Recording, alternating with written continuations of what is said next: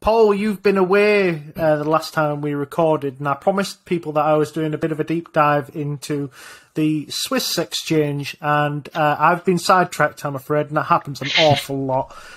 So I've decided to switch away from the EU exchange and come back a little bit closer to home.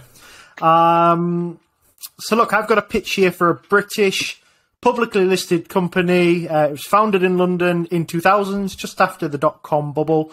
It's a digital transformation consultancy, and they specialise in software and automation.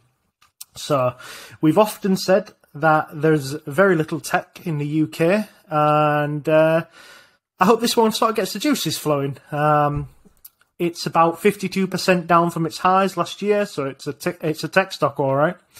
So digital transformation consultancy, what is that?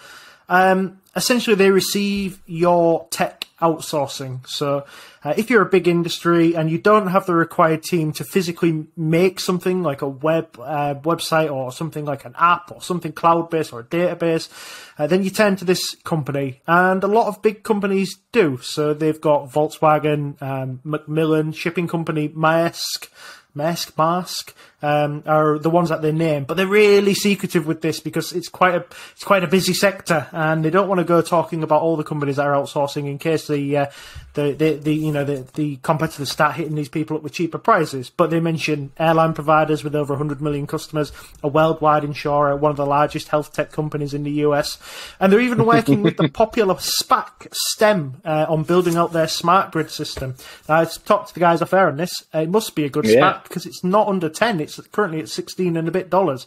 So that is a sign of a good SPAC, I think. So I've just got a couple of little business metrics for you just to sort of get you off. Get me off, yeah. I'm in my sexy room, so get me off. Couple of business metrics for you, Paul. Market cap is around 4.5 billion. PE trailing is about 54. Forward PE, unless it's depending on the analyst. On the analyst you want to go with, it's about 28. So it's still not cheap. Just a name stock, just to get you out of your flow a little bit. Don't spoil it for me, Paul. Okay. So look, stop it, Paul. I'm getting close here on this PE of 28 going forward. Yeah, he's really getting me off. So this company is not cheap, and I want to explain to you why it's not cheap. And the short answer is really that it's growing like an absolute weed. Revenue on average over the last 5 years has increased 30% per year. Cash flow on average has grown 105% per year. Earnings on average has grown 33% per year. This is over the last 5. In the same period, shares outstanding has actually increased by 20%. But I'd urge you to accept that for what eventually ends up being 5x revenue per share growth, 4x EPS per share growth, and over 10 times free cash flow per share growth. And all of that free cash flow growth has been achieved whilst only expanding CapEx by about 4x. So meaning over the last 3 years, operating margin has improved from a pretty slim-looking 11% for a tech company to a much healthier 14.6%. And they've actually managed to do this whilst increasing headcount. Last year, they were about 7,000 employees, and now they're at about 11,000 employees. So I'll explain to you how they actually manage this later.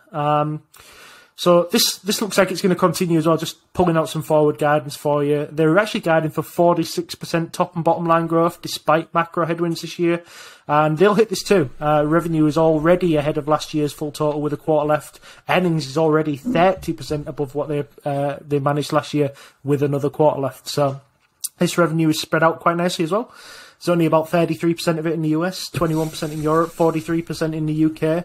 The top 10 clients account for around 35% of revenue, so there's a little bit of concentration there, but this number's falling every year. They've added 50% to their top tier customers last year, and that's defined as customers who spend over £1 million a year with them. So I'd expect that movement to continue to the positive.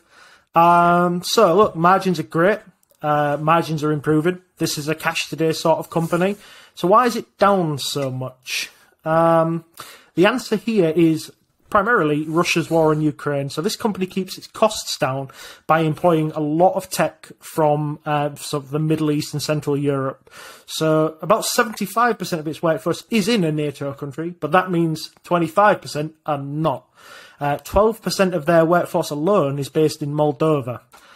So they have delivery centres in Macedonia, Bulgaria, Romania, Serbia. They also have some South American delivery centres too, in Colombia, Argentina, and I think it's Uruguay.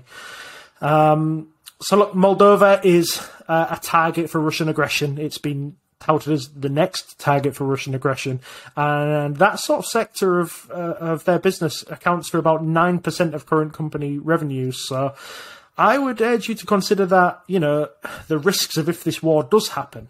At the moment, I think the effects of this are somewhat overblown on this company's fortunes, and I think the gains to be seen off the back of this are pretty good for a company that's growing like this. The discount you have got to factor in is that all of this workforce is pretty much in a politically unstable country of some jurisdiction. There's high chances of civil unrest. There's high chances of outside force unrest.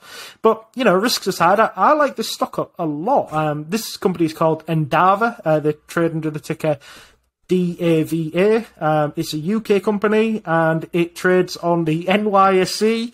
I really, really tried to find a UK company. I didn't find one. It's an ADR, so it's a depository receipt. And it doesn't have a primary listing, so you can't buy it in an ISA. But it is available in a general investment account. And Paul, I looked up for you. There is no dividend. It's you've made it sound absolutely amazing. One thing that does strike me as bad, like you say, is the political unrest, and a lot of investing right now.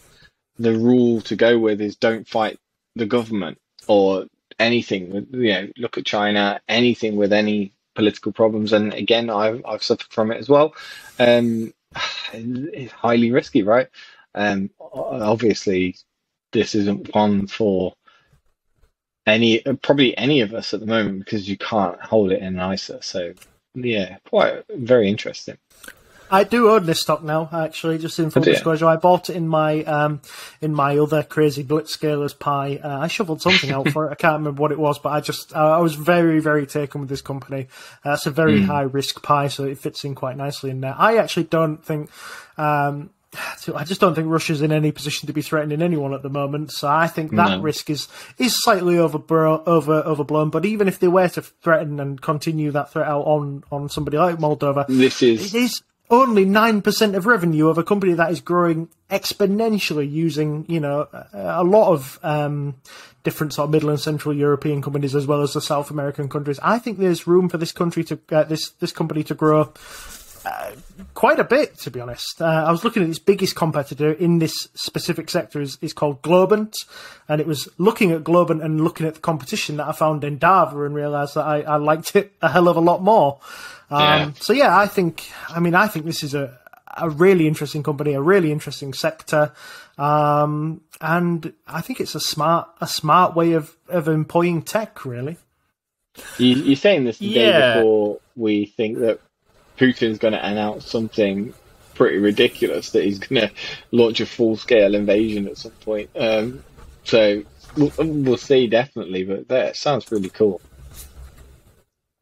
Go on, Steve. I mean, your chances of getting Paul to buy anything Russia adjacent at the moment are sort of fairly slim, I think. So this isn't a stop for him after the last one. I had a couple of other related thoughts. For what I think of it, it's up to the kind of viewer or listener to judge for themselves on anything that we say for what it's worth. But especially on how you want to calculate the risk of some sort of political action happening, that's not ours to kind of present you something you should take our word for. You should think about it yourself. But Steve, from what we know of the customers that they have, and I get that they don't tell you about many of them because you don't want to broadcast who might be in the market for these kind of services, are they mainly UK-based customers that we know about, or US-based customers, or a combination, or somewhere else?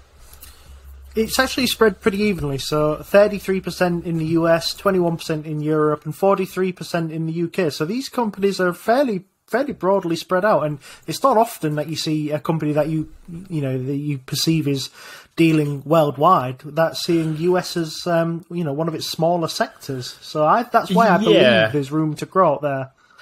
That's something I kind of like, actually. And not the fact that it's spread, more the fact that it's not US heavy, because I think of the kind of general trend that I'm hearing a lot about at the moment as onshoring. Not necessarily away from Eastern Europe particularly, but back towards the US from wherever it is.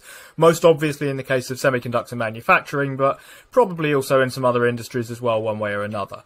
And I think that's more likely to be a kind of ongoing trend in the US than it is in the UK. So I think it speaks well for this company that the bulk of, there's a bigger part of their kind of revenue base that firstly isn't the US and secondly is the kind of UK. I think the UK is more likely to kind of talk about ambitions for onshoring and so on, and less likely to actually sort of do anything that will make it happen in the same way. It just smacks of opportunity to me, because you're seeing here that 43% of their revenue is in the UK. You would say that they must be fairly well penetrated in that market, but only 21% of it coming from Europe. That's pretty small. 33% coming from the US. That'll be pretty small amount. I think they only do about 650 million in revenue total. So that just smacks to me of opportunity. I think, yes, I agree with you that Americans do tend to employ their own tech, and they tend to build things themselves. But the sort of things that Endava are building are quite large, sort of web app databases, sort of user experience things. They're even working on things like buzzwords like blockchain and virtual reality and other things like that, essentially. So they seem to be quite broad based. They seem to have teams that could cover every aspect. And I mean, you'll know just from going to speaking to anybody in tech, they kind of have specializations, and you might have a team that's really, really good at looking after the back end of a system and keeping systems running. But then when it comes to building a brand new system, their skills are just not in that department. And, somebody like that is when somebody would go, okay, well, we'll get Endava in, they'll build all the front end and you guys build all the back end, and, we'll put something together that works for the company. So I think that's essentially their business. That's their strengths. I was just looking through the news on Endava stock, partnership with Snowflake as well. So the US penetration is actually there as well. And looking through some of the news and some of the clients that they've got, it's very, very possible that bringing it in on the NYSE is big. I can't believe it's a $4 billion company. I can't believe it. That's so good.